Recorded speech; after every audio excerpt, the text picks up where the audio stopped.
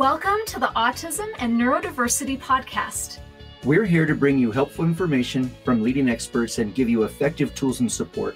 I'm Jason Grigla, a licensed counselor and founder of Techie for Life, a specialized mentoring program for neurodiverse young adults. And I'm Debbie Grigla, a certified life coach. And maybe most importantly, we're also parents to our own atypical young adults. Hello, and welcome to this episode of Autism and Neurodiversity with Jason and Debbie. Today, I'm going to be talking about the rough couple weeks I've had, and I'm not going to dump on you, and hopefully when we're done, you won't feel more drained, as is the case when someone talks about their hard weeks, but I just realized that I was feeling fairly burned out, and I was trying to understand, first of all, what I was going through and understand my situation. And the first thing I thought was, I don't like feeling burned out. I shouldn't feel burned out. I'm supposed to be able to manage my emotions and my resources and my energies and never feel like I get burned out. So I'm intentionally choosing to let myself have a bit of a pity party and dive into my emotions for a minute so that then I can at least honor them and respect them for what they are, and then understand it to get out, as opposed to, I can't feel this, I shouldn't feel this, I shouldn't be in that place. And I realized that I'm managing my burnout, and I realized that a lot of my burnout comes from trying to help manage about 30 students burnout and about 20 employees burnout. And I'm trying to manage and help at least 50 parents and their burnout. And it's just exhausting sometimes. And I was trying to understand where my frustration was coming. And I think it came down to a fairly obvious, practical reason that's been right in front of my face. And that's what I want to talk to you about today. It's that the burnout of my employees, my mentors, and my parents is largely focused on expectations and how simple it is to say, hey, change your expectations so that you don't burn out, and how hard it is to do it because of how sophisticated of a process and a balance and a dance that actually is. And the lack of consistency in growth and development and performance and how they meet my needs or never meet my needs or only meet my needs sometimes and sporadically is just so hard. It's just inconsistent, and it's almost like I have to have no expectations. But if I have no expectations, then I get stuck in the place of being complacent. And a part of my actual job that I'm paid to do is to help our students progress and develop. And so if I care too much, I get burned out. If I don't care enough, then nothing changes and everyone is comfortably stuck and therefore comfortably miserable. So there's this constant dance between what I hope and what I want, what I expect. And it kind of reminds me of the old adage that a person who earns $10 and spends $12 is miserable, but the person who earns $8 and spends $7 is happy. I'm reminded of expectations of marital couples, where couples who are in all outward performative ways are doing amazing things in their lives and for each other as a couple. And yet, because of expectations being unmet, because of unrealistic expectations or too high of expectations, then the couple is actually miserable.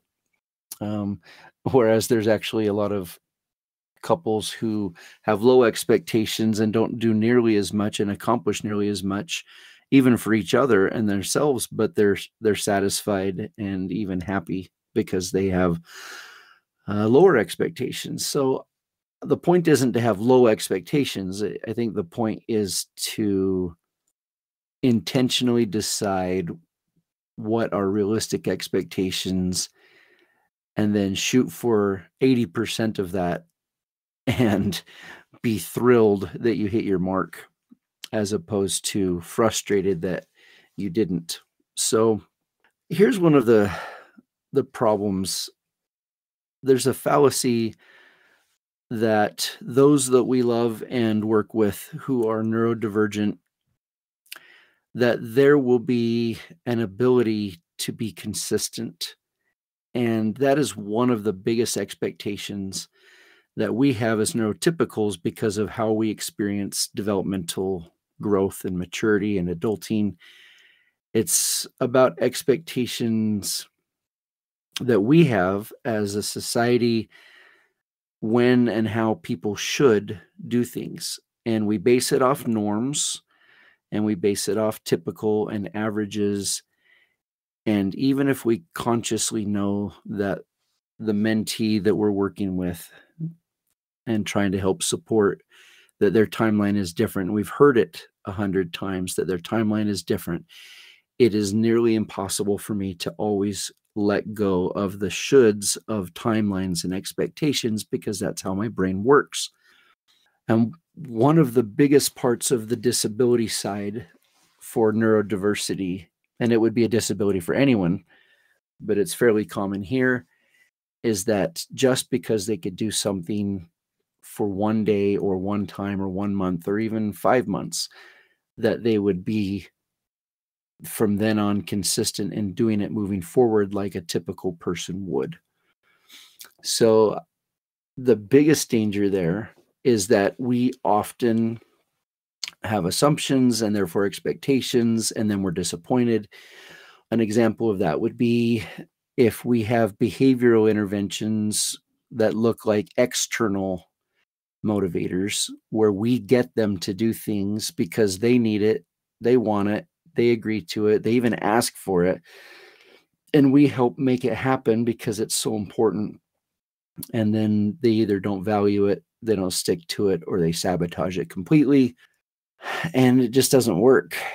And we know that even with typicals, that getting them to do something might not result in actual growth, but oftentimes getting them to do something, like I spoke about in my last podcast, adding my flame to their wet wood until they self-spark and stay lit on fire and they're burning for themselves. That is the goal.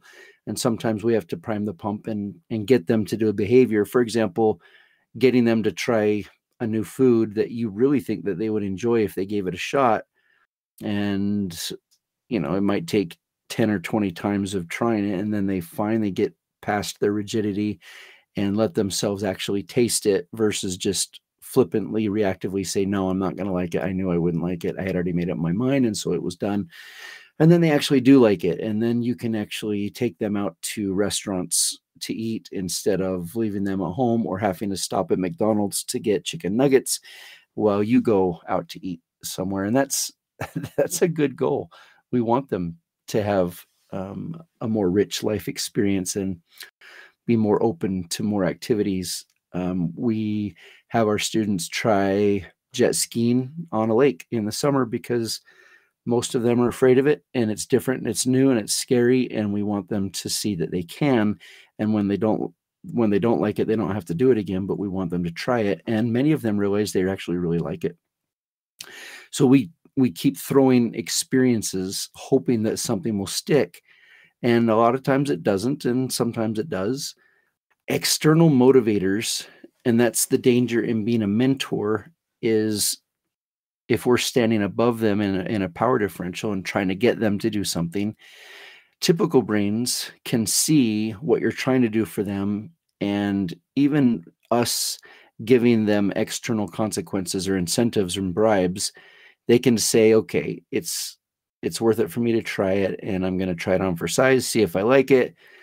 Even though I don't want to work, I'm going to go to work and get a paycheck, is what a typical brain looks like.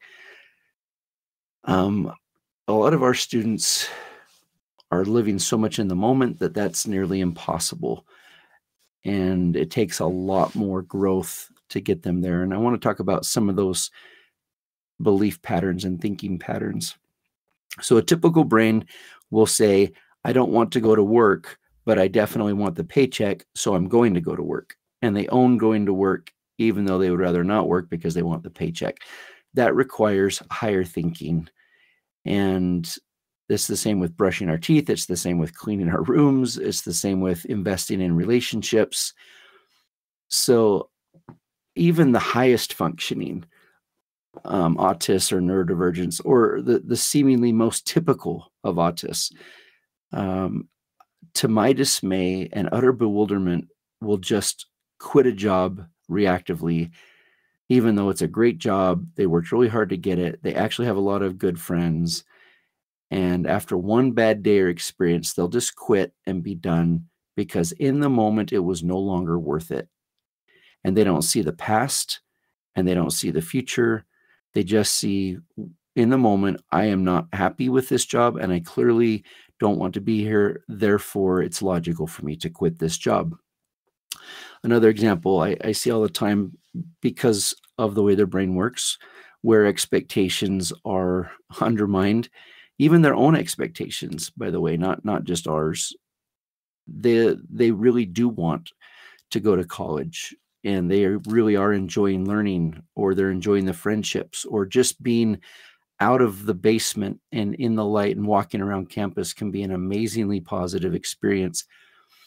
And when they're tired in the morning and the alarm goes off, in the moment, they just can't see the benefit of getting up, and it feels too comfortable to just stay in bed. So they do, and it sabotages what they really need in the long term for what they want in the moment. And that's one of the problems with expectations. That is not to say that they are lazy. Technically, it's irresponsible and immature. And at the same time, it's autism. So it's just the way their brain works. They don't see the past and the future and take that into account. So I don't think we can judge like we would a normal young adult who really can see the future and the past and still just chooses to do something different. But even then, I think I'm coming to believe that all of us are just doing the best that we can. And if there's a reason that we choose to do something that's self-destructive, we need to figure out what that reason is and quit judging it. So our job is to create an environment where they want to do things, not to make them do things. We've talked about that before. And even then, when we set up a great environment that they say they need, that they have input on, that they want, that they're excited about, they're even a part of planning it, and it actually goes well and works, I'm still shocked. And this is where some of my burnout comes from, because I have expectations that the very next day or the next week, they will just walk away from it. And I cannot for the life of me understand why a lot of the time. I think it comes down to a lot of factors. A lot of it is how they meet their needs in the moment. And there was an interesting example. There's a university that's building a building space on their campus for neurodivergence, and they're spending a lot of extra money, over $1 million, on special lighting that's autism friendly, paint schemes, architecture, anything and everything that would be what right now the community, the autistic community, is saying is important and necessary for an autism friendly environment. And I still think it's going to be a big fail. I can't imagine it actually succeeding. Those aren't their needs. And what we've been seeing, and I think those are needs for some people. The university is actually trying to cater to what we would consider level 1 autistic or high functioning autist, previously Asperger's, and other ADHD, Tourette's type students. And although fluorescent lights buzzing can be annoying and hard for them, I've witnessed them walk through the absolute worst environments and do things that they would never have chosen to do on their own, just to be with some peers that were fun and charismatic and social, just to be with a cute guy or a cute girl, just to be with someone who is creating a social activity. They would much rather hang out and get those needs met than have a lot of money and time and resources spent on the physical environment. And so all of our logic goes out the window when we understand that they are trying to meet their needs. Their basic needs are the same as ours, and one of their needs is to be comfortable. They are so often all day long uncomfortable in their own skin that just always seeking a place of balance and comfort and okayness and lack of anxiety and stress becomes kind of their goal. And that is so opposite of us trying to create an environment where they are out of their comfort zone, but not overwhelmed.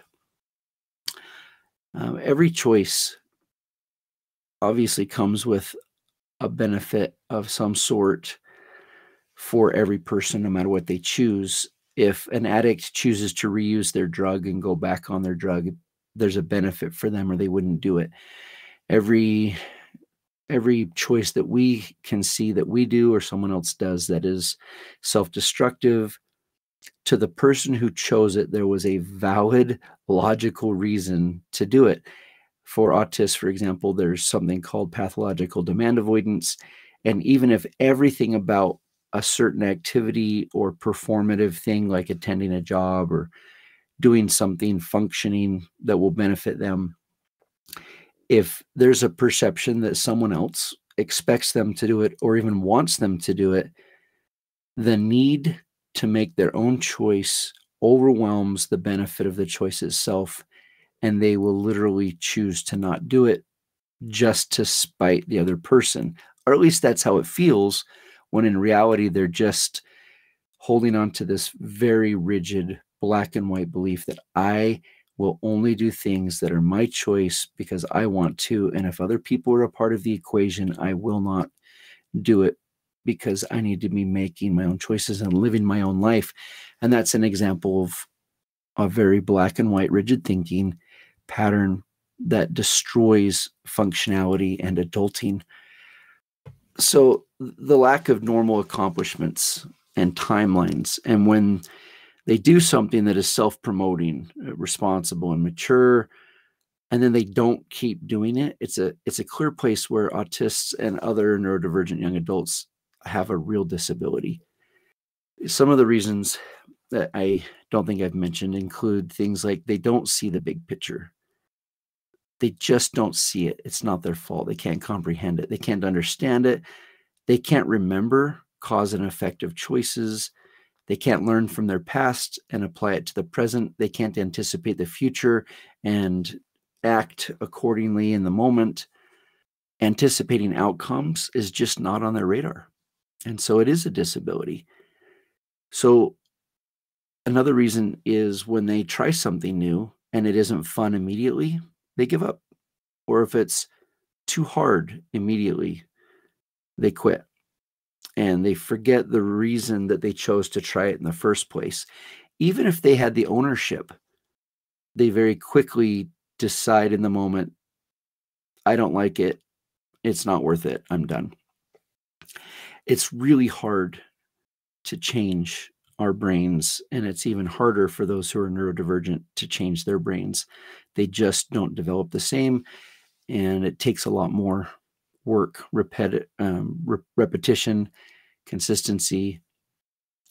And so the resilience just isn't there, and they can quit so quickly. So, no wonder I'm feeling burned out, because if I, in my most subconscious part of my brain, am assuming that they will get it after the 4th or 5th time, but it might be the 10th or 20th time, or they may never get it. And if I think my quality of life is based on them actually getting it, as opposed to creating the environment where they could get it, then I'm going to be disappointed and frustrated and burned out. we'll talk about that more in a minute as a part of our suggestions at the end of this. So sometimes the worst part for me is to watch them throw away really great things that really would benefit them and meet their needs. And I'll sit and be with them as they're lonely and they cry because they don't have relationships. And then literally the next day, they'll sabotage and undermine the relationships that they so desperately need. It's in some ways, it's kind of like que sera, sera. It's quick in, quick out, without any understanding or remembering or valuing all the resources that they or others put into creating the opportunity to get their needs met. That is so hard. So, easy come, easy go is kind of a personal attribute of neurodiversity. I'm surprised how often someone who is picked on or unjustly bullied can let it just roll off their back like water off a duck. And obviously there's other times where one of our students or mentees will still be obsessively holding on to that time in 5th grade where so-and-so did this, and now it has become my whole identity, and it's all I focus on is that, so-and-so was mean and I was bullied and therefore yada, yada, yada, and all these things. So that happens as well. I'm often surprised when a person who's neurodiverse can walk away from addictions that we really thought would be impossible. And then other times, there's nothing that any intervention can do with an addiction or obsessive compulsive behavior that no external force or even learning on the neurodivergence part is going to help them overcome that obsessive compulsive behavior until a lot more things change. So there are times when change happens, and I just have quit trying to expect when that will be. And one of the questions parents ask me all the time is, do you think they're going to be ready by this date? Do you think they'll ever be capable of this thing? Do you think a year in your program is going to actually work? I don't even know how to answer those questions. I don't know what work means, what it means to you, what it means to your student, to your child. I don't know what they'll be capable of. And if I focus on outcomes and performative things, I know I get burned out very quickly. And it's so ineffective once I start getting sucked into the mindset that I need to get them to ... I need them to accomplish these things for me to feel good about myself as a mentor and a business owner and a therapist. So when I have expectations, I'm giving away my power. I'm spending my resources in the wrong places. And as soon as I start focusing on accomplishments as the connection to my job satisfaction, I've chosen to be miserable, and my approach will change. And so many times as a parent, I want to jump in and help make sure that the student gets a certain grade, or help make sure that they attend a function, where I become a huge flame added to their wet wood, assuming that once they attend, then they'll want to keep attending. And once in a while that's true, but most of the time that's not true. Most of the time, if I do a really big push, it doesn't result in a big developmental leap forward. I'm always shocked when the developmental leaps happen. And it's never when I can anticipate it. So these wild card growth developmental things, it kind of reminds me of pulling a big weight on a pallet, and it doesn't just slide forward as I'm pulling on the rope. I pull on the rope, and the rope stretches and flexes, and eventually enough force gets through the rope to the pallet that the pallet will lurch forward a foot or two and then stop. And I haven't changed in how much I'm pulling, but the actual movement of the weight on the pallet is jerky and unpredictable. And sometimes we'll move an inch and then freeze, and then sometimes we'll move 3 or 4 feet and then freeze. And I'm always going to be miserable if the lack of progress of that pallet and the lack of consistent forward motion isn't happening, because it's out of my control and there's nothing I can do about it. We play family games, and when my son with autism comes over, he is a complete wild card in our expectations. And I have tried to let go of all of my expectations and assumptions that I think I know what someone's thinking. I think I know what they're going to do. And when Lee comes and plays Risk or any strategy game, Settlers of Catan's a fun one for us. If there's any strategy involved whatsoever, I can't even begin to comprehend how he thinks and why he does what he does. If I ever try, I am always wrong. So I have stopped predicting, stopped even trying to manage him, which actually in a lot of ways makes a strategy game miserable, because in Risk, you typically want to win the game and everyone's looking for the same conquering strategy. But Lee sometimes will just get bored and just attack someone and go all out just because he wants to roll the dice a lot. Or sometimes his strategy is so nonsensical that it just throws everyone else's strategies in complete disarray. And to be honest, I like to play strategy games without him, and I would rather have him there than not. So when we do play strategy games, I just accept that he's a wild card. And actually, a lot of times it's fun because Lee determines who wins, and it's never him. Like, he doesn't ever get to win the game.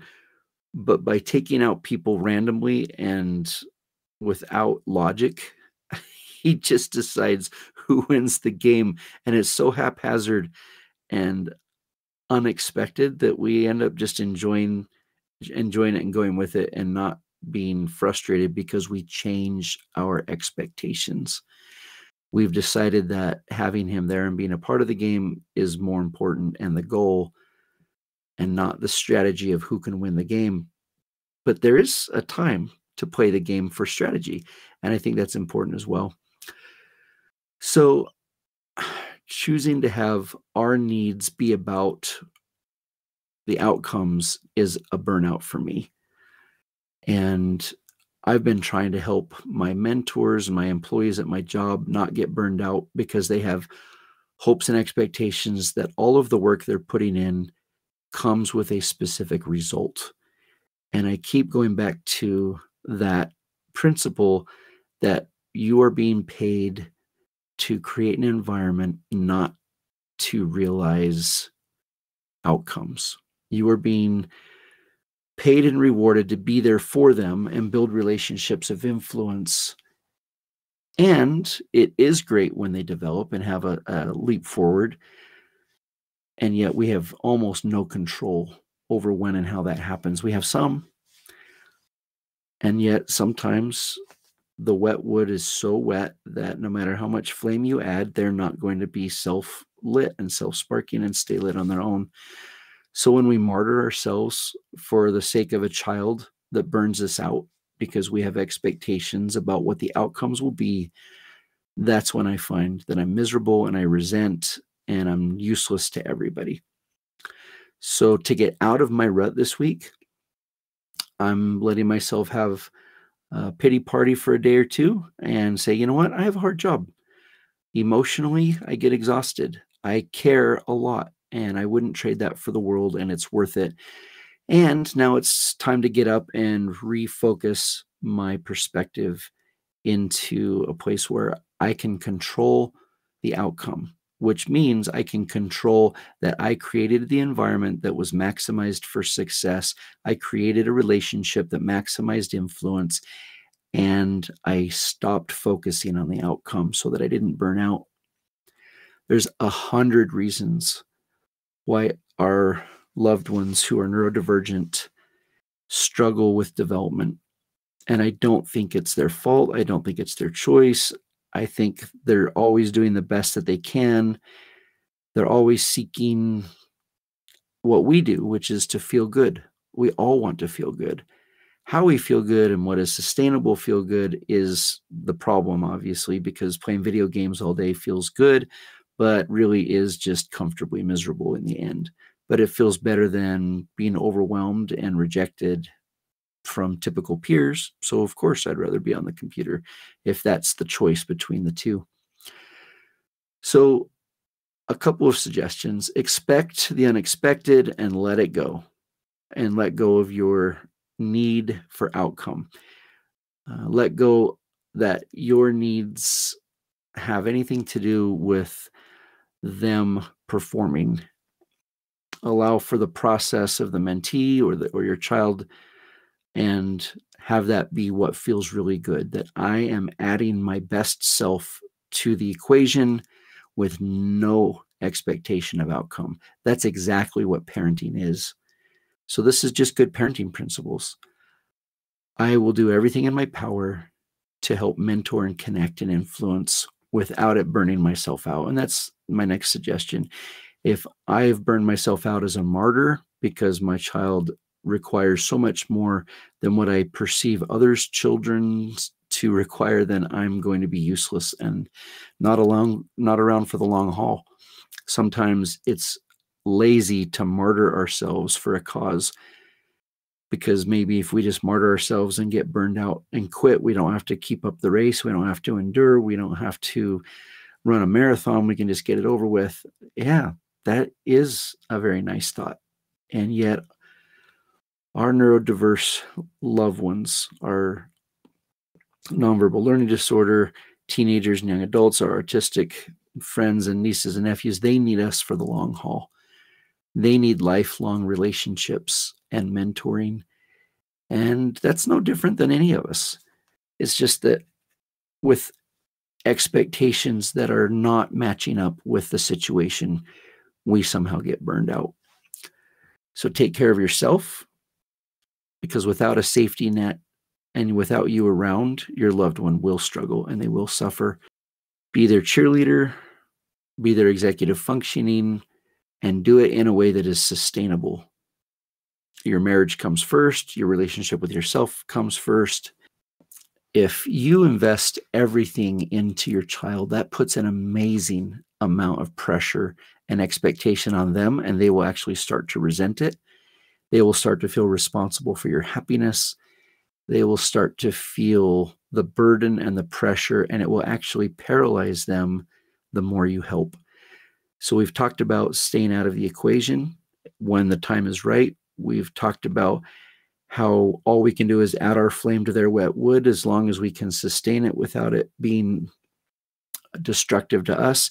And eventually the wood dries out and starts to burn on its own, or it doesn't. Whether it does or doesn't isn't the thing that keeps us happy and at peace with ourselves. What keeps us as mentors happy and sustained and fulfilled is knowing that we've done all we can to provide an environment and a relationship of influence where they have the most opportunity to maximize success and learn and grow, and leave the outcomes for another day, as long as we're comfortable and at peace knowing that we've done what we can. And that requires agility. We have to change and shift and adjust. And sometimes we have to step back and sometimes we have to move forward. It's a dance. We don't become complacent where we just stop caring. We just learn how to care the right amount. But that's an ebb and flow and a dance and a process. And I'm not perfect at it, but the principles are there to guide us. And I think that's what I wanted to share with you today. I hope this was helpful. It was for me. Thanks for letting me vent. I'm going to avoid burnout and help people where I can, and not take it on my shoulders that other people are learning their process of balancing and sustaining as well. Thanks for joining us, and we will keep talking about subjects that are really important to this process.